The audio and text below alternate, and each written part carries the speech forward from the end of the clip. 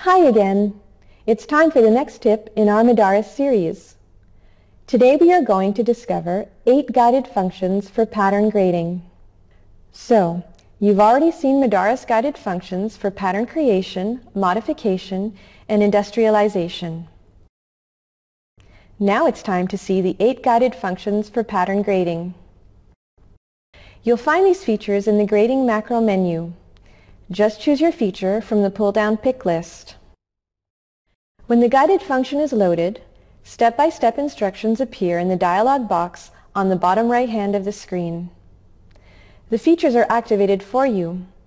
Follow the instructions and learn how to grade patterns with the guided tools.